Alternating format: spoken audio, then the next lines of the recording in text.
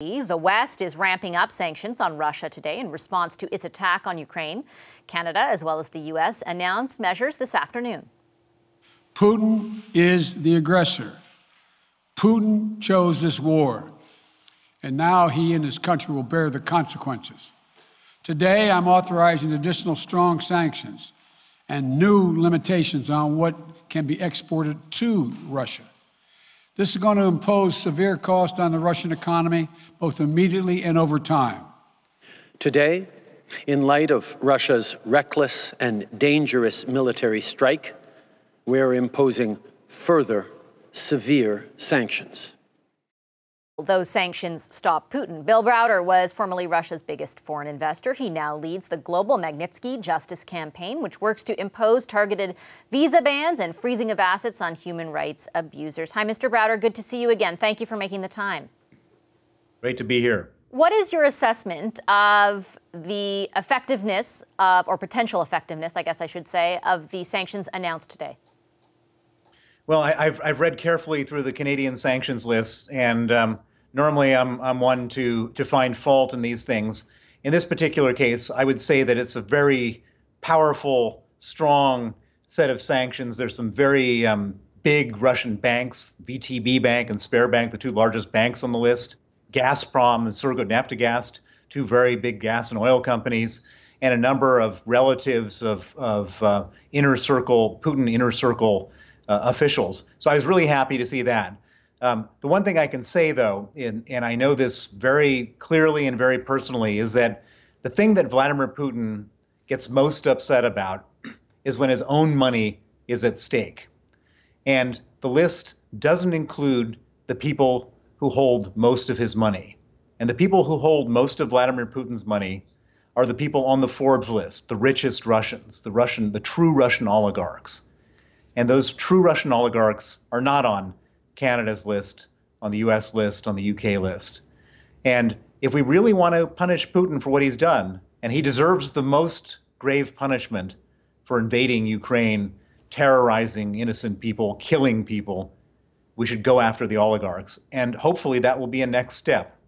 Yeah, I was going to ask, because if I'm to interpret, I think if I'm interpreting what I heard from our government officials as well as officials in the US, like, all of that is under consideration for next steps. Do you think the phased approach is appropriate, or would hitting him all at once be effective, perhaps be more effective? I don't know. What do you think?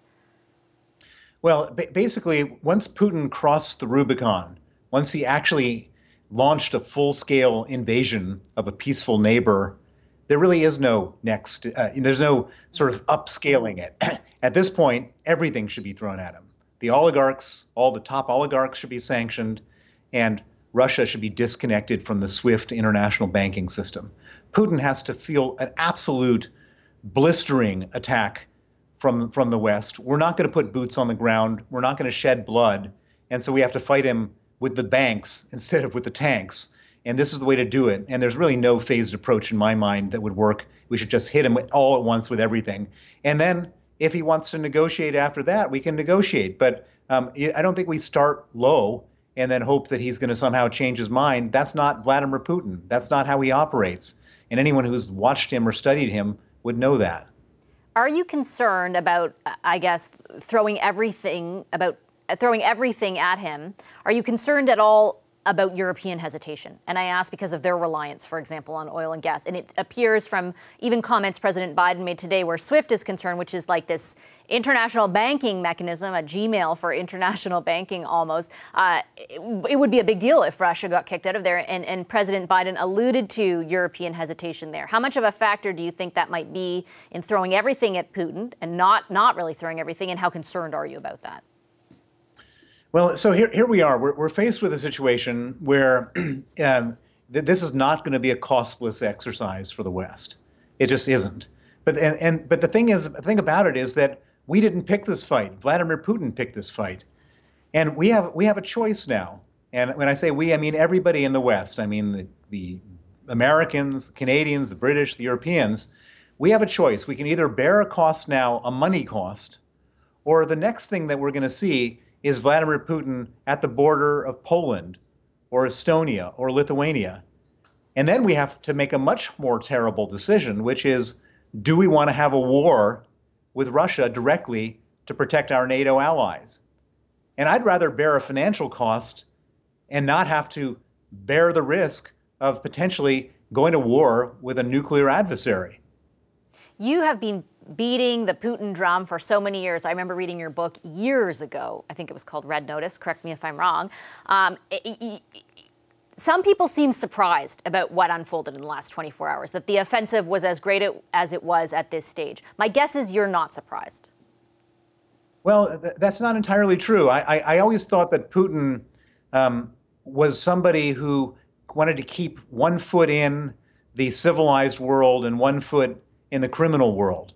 You know, he was murdering adversaries with poison abroad, and then he was attending the G20 in Brisbane. You know, he was shooting down passenger planes with innocent people, and then trying to have summits with various American presidents. You know, and so the fact that he's kind of completely crossed the Rubicon is new. This is not something he's done before.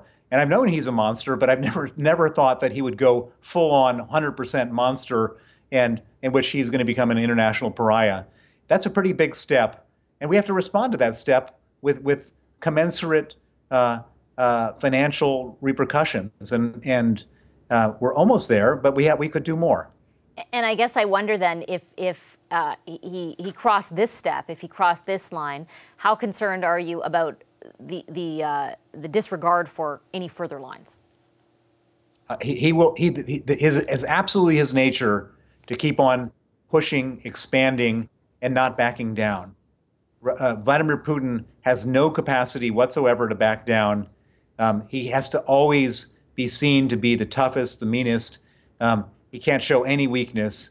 And so we're really stuck with his own personality and his own obsession with kind of showing that he's the toughest guy out there. And that creates a very dangerous situation because there really isn't a negotiated settlement to this problem. Okay, Mr. Browder, thanks for sharing your insights with us, as always. Appreciate it. Thank you. Hi, I'm Vashi Capellos, host of Power in Politics. See more of our show by subscribing to the CBC News channel or click the link for another video.